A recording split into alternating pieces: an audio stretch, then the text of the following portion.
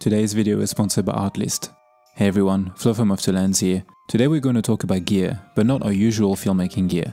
Most of the time when I discuss gear we talk about cameras and lenses, as they are the things that we are most interested about and the ones that we actually care about. But we don't talk as much about the little things that are essential to a freelance filmmaking kit. So here's a quick video of my most used secondary items. Before I start, be sure to subscribe to see more videos like this one, and let's get into it.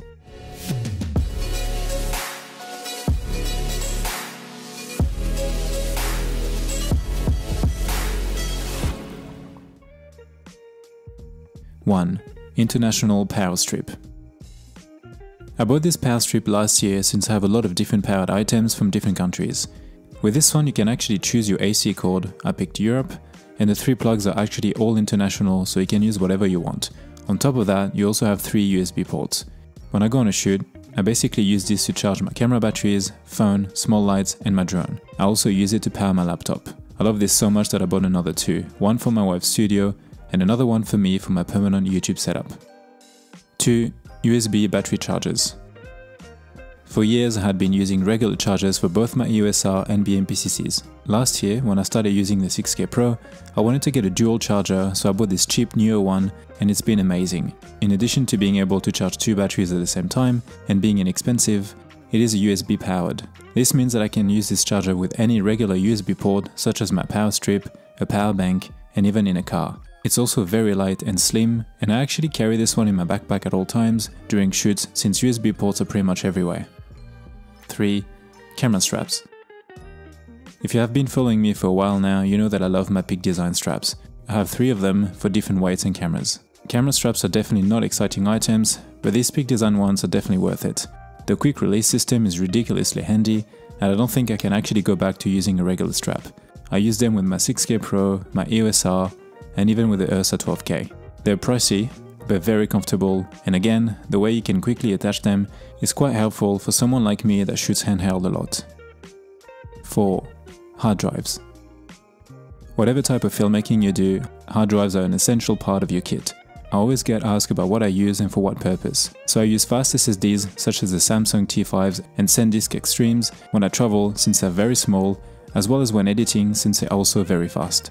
At home, I have 2 high-capacity G-Tech desktop hard drives that I use for storage and sometimes editing. They are quite pricey since they are Thunderbolt, but good value since they are between 10 and 20 teras. And finally, I have a lot of cheaper regular hard drives for archiving and sometimes for travel content. 5. Light stands. Light stands are not the most exciting purchase, but they are very useful and will last a very long time. Since I travel a lot, I have a couple of lightweight Westcott ones that I use with small lights and for my boom arm.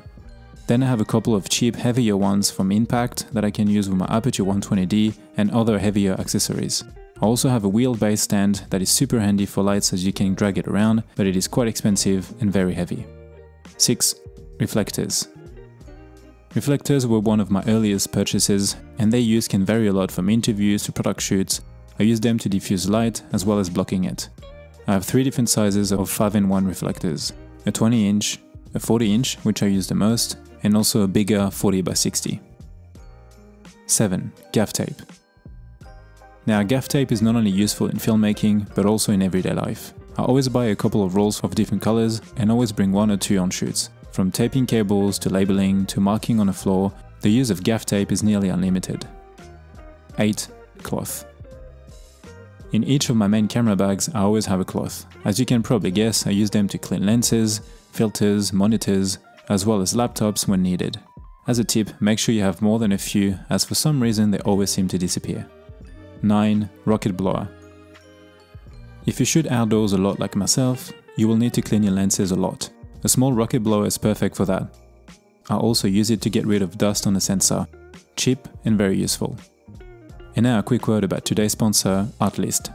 Thanks so much again for sponsoring this video and supporting the channel. Artlist is a website where you can find music and SFX for your projects. I have been using it for nearly 4 years now for pretty much all my YouTube videos and other projects. Whilst I use the unlimited plan for my documentary, travel and commercial work, they also now have another one called the personal plan, which is tailored to social media creators. You now have 2 subscription options, the yearly plan for $9.99 per month, which is billed annually for just $120, and a monthly plan for $14.99, which is great if you don't want to commit to the full year right from the start. This is perfect for starting YouTubers, social media influencers, aspiring content creators on YouTube, Instagram, Facebook or Twitter. Earlier this year I made a full dedicated video, so feel free to watch it if you need more info. And don't forget to use the link in the description to get an extra 2 months when you subscribe to Artlist for the yearly plan. 10. Multi-tool. If you use some sort of rig with your camera, whether it's a cage, an arm, you will need an Allen key at some point. I have dozens from products that I bought, but having a small multi-tool is much easier. 11. A coin as a flathead screwdriver. This is something that makes people laugh every time I pull it out of my bag. I use this coin with gaff tape on one side as a backup screwdriver, mostly for tripod heads and plates. Sometimes I can't bring a flathead screwdriver or I forgot one, so having this in my bag at all times can come in very handy. 12. Card holder. This is pretty basic, but then again, essential. In this card holder, I keep my CFast, SD and microSD cards. If like me you shoot a lot of 6K content, then you always need a few media cards with you. These days a lot of accessories can be charged with USB-C cables, such as small lights and even mics, so I always have a few in my tech pouch and one in my bag. I also use them to transfer data during shoots using my SSDs. That's it for me for today guys, hope you've enjoyed this gear video, don't forget to subscribe and let me know in the comments what are some of the secondary items that you use all the time. As always, thanks for watching and I'll see you in the next one. Bye.